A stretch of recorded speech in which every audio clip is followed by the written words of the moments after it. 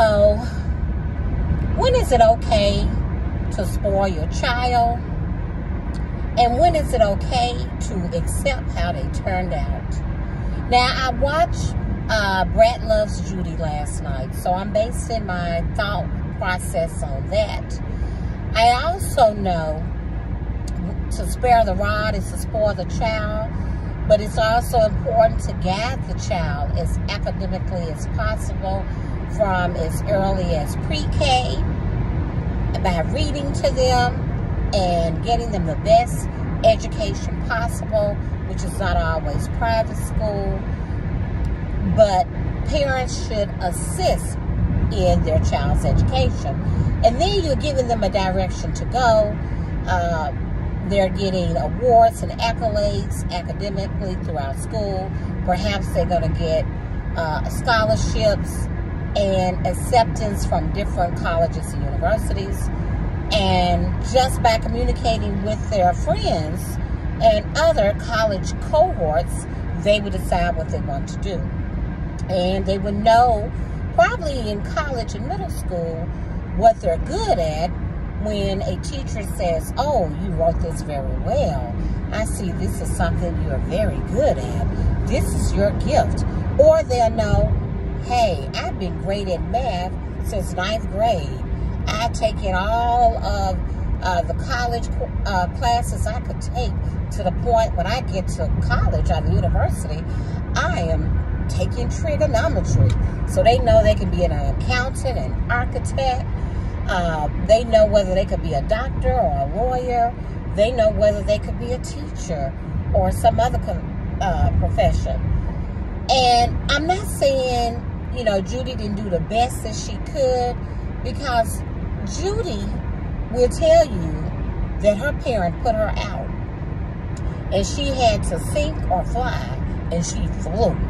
She flew all the way to this business, Kaleidoscope, that's in all these different department stores, and is obviously making her a lot of money.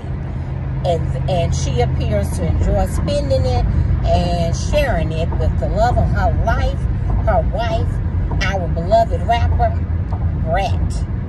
But now your grown daughter with the baby is watching this, not just on television, but watching the two of you together and thinking, now she got 2 rings.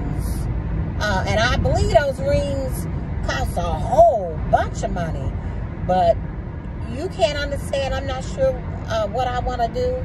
And I need you to fund this for me. And guess what? It's probably only going to cost you $20,000, making that number up.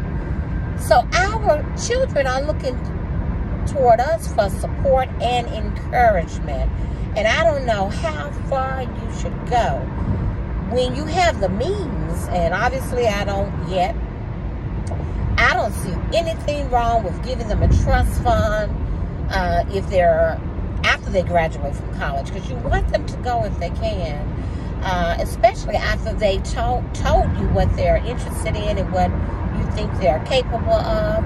It's nothing wrong with helping them out. I mean, as far as even where they live, and let them be able to afford it once you walk away. What vehicle they drive. And I'm not saying Judy is just leaving her out there by herself, but you get the impression that she really loves Brat, and Brat, we know, makes her own money, earns her own money, had her own money, but she shares a lot with the love of her life. So the question maybe should be, shoot, and that's another video, how much should you share with the love of your life? I mean, your daughter and son will be your children forever. There's a common saying, your best friend, if it's truly a best friend, will be around when that guy or that husband or boyfriend is gone. So I'm just wondering, how much should you share monetarily with your children? When is enough enough? I don't have an answer for that. And as a mother, I'm pretty sure, because that's how I feel about my children, I give you what I have to help you get your start. And I help you get settled so you could take over. And my prayers will always be with you to guide you and protect you, that God may do that for you. Okay. I would like for everyone, of course, to like and subscribe. And I will catch you on the next video. Have a great day and even better life. Signing off. Teach Jackie. Peace.